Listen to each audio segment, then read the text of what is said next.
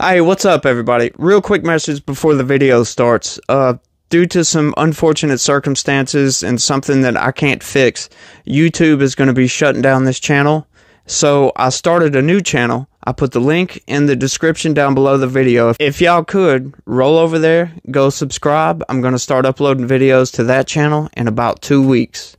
So we're going to keep rolling. We're not going to stop. We're not going to let YouTube shut us down. Thanks. Member of the Rules Committee from Texas, Mr. Roy. Gentleman from Texas is recognized for 3 minutes. Thank the Speaker. I thank the Chairman, the gentleman from Oklahoma, who is a gentleman, giving me time despite the fact I voted against the rule in the Rules Committee. I respect that. I respect it immensely so that we can have a full and open debate here on the floor of the House.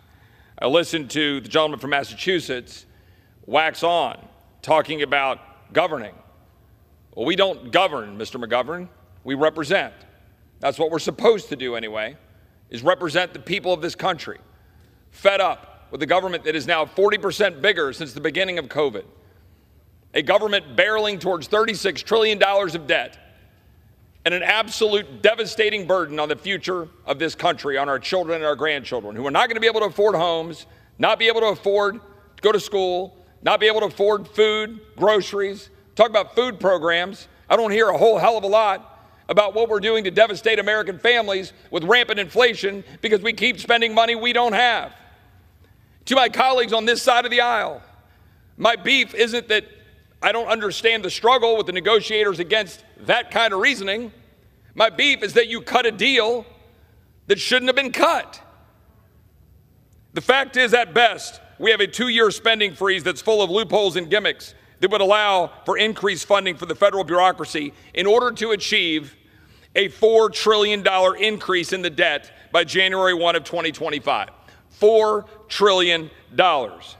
We have permitting reform, which might have some good elements in it, but the problem is you have the Biden administration saying it accelerate implementation of the historic clean energy and environmental justice investments in the Inflation Reduction Act, the very policies destroying the American way of life and making them unable to afford energy and afford their food.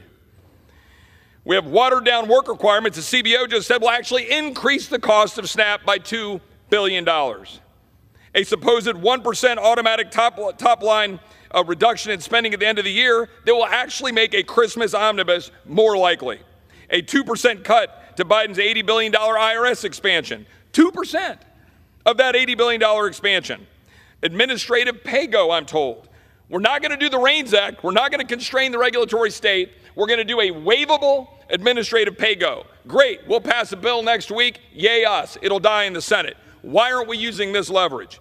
A complete punt to SCOTUS on the Biden administration's unfair $500 billion student loan bailout, billions in COVID dollars left untouched to fund things like vaccines and COVID-19 testing, and the loss of our biggest leverage points to force Biden to actually secure the southern border. I encourage my colleagues to vote no on the rule and to oppose this legislation. I yield back.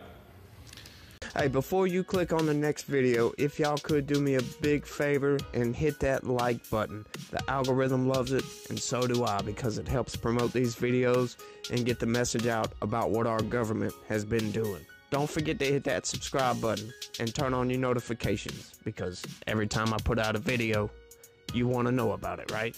Thanks again, and have a good one. See you on the next one. Peace.